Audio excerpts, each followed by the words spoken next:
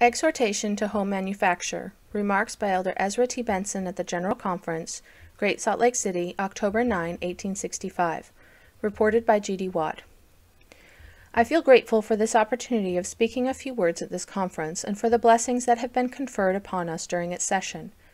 We have had a very interesting conference, and there has been a great deal said which is of vital interest to the kingdom of God.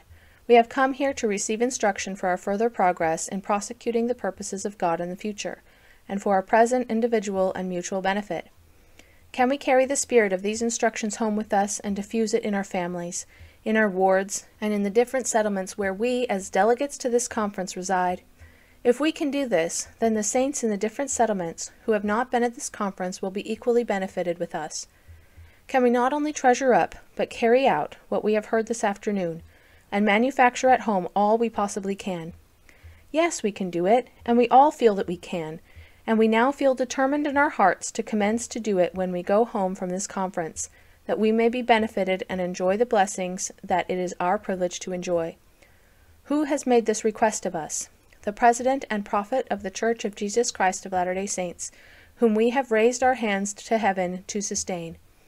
There is not an elder in this vast assembly that would refuse to go to Europe or to the islands of the sea, were he called to do so by this conference. To refuse to respond to such a call would be a disgrace to him and a sure token that he was weak in the faith, and if he possessed any influence among the saints he would lose it. Now it is the same priesthood, the same power and authority that has called upon us unitedly as a people, as parents, as children, as families and settlements, as the saints of the Most High, to produce and make among ourselves that which we consume, to carry out to the best of our ability in all our settlements this very excellent counsel.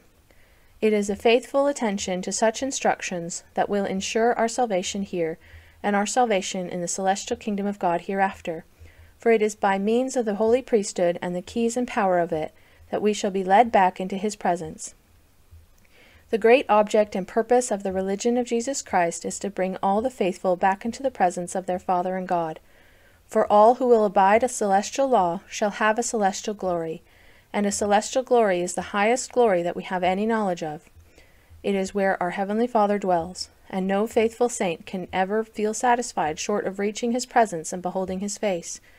We are banished from our Father in heaven in this low, sinful world, but we are not altogether lost, for he is feeling after us, and if we will listen to and obey the counsels of his servants, we shall be saved. The brethren have spoken to us with great power during this conference. I never have seen in all my life more power resting upon the elders. I feel to bear my testimony to the truth of Mormonism, as the world call it, to the truths that the prophet Joseph Smith has brought forth, and to the truth that President Brigham Young reveals to this people. These are the truths of heaven, and they will lead all who obey them to the possession of eternal life. Let us give diligent heed to these things. There is plenty for us to do if we are diligent in the things of the kingdom of God. How simple and plain are the principles of salvation! They pertain to us as mortals, and to this mortal world, and they show us that our heaven is here, and will be of our own making, for we are of the earth earthy. We came from the earth, and the meek will inherit it. We have got to learn how to take care of ourselves, and to organize the elements around us for our own comfort, and cease going to New York, Boston, and other places for supplies. Let our young ladies take pride in wearing bonnets made of straw, raised in the country, and in attaining our independence of foreign markets. Such a course as we have been advised to take at this conference with regard to home manufactures will affect us for the better more sensibly in the future than in the present. But we are apt to think of the present and let the future take care of itself. When shall we be fully delivered from the corruptions of the world and from the influence of the false traditions which our fathers have taught us? The sooner we can overcome these and follow faithfully and to the letter the instructions of the Holy Spirit, the better it will be for us as individuals and as a people. May God bless you is my prayer, in the name of Jesus Christ. Amen.